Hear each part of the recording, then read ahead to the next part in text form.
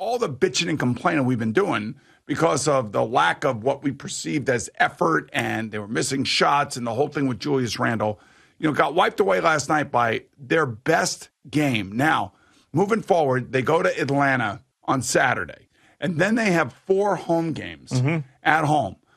Let's see if they can steal one from Atlanta. Why not? Atlanta's got their issues. And let's see if they can come home and start playing like they played the last few games at home, where playing at the Garden becomes an advantage for them as opposed to a disadvantage. Yeah, which it has been most of the year. I don't know how far you looked ahead of the schedule, but they got that really rough road trip in February out on the West Coast. Listen. But it's to me, it's really, you know what it is.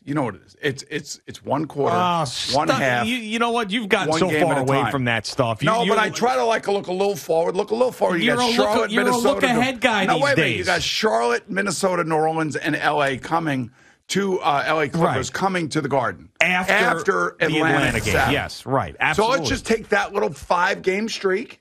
See, look at you. This is what you do. What I'd like to see is 4-1, 5-0 in that streak. Okay. And that'd that be could nice, be done with it? those teams. That's what you'd like to see. It's undefeated. That's what I like in the to see. next 5? Hey, listen. They've won 4 out of their last 5. Yeah, sure. So let's win 4 out of the next 5, or 5 out of the next 5. Yeah, if they end up doing that, then you have to think, all right, what are we doing at the trade deadline? Are they adding? This is a moment. This is a moment. Now, here we are. What are they doing? Right, here we are. This is a moment of their season. Maybe they're all feeling healthy. Maybe they're all feeling great about what's going on. RJ's getting serenaded by the Garden, which is great.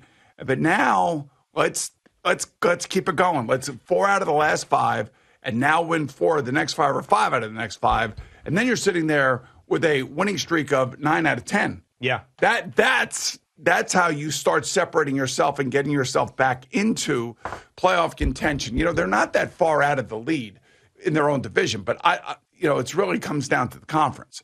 They're sitting there kind of like a middling team, but last night they didn't play like a middling team.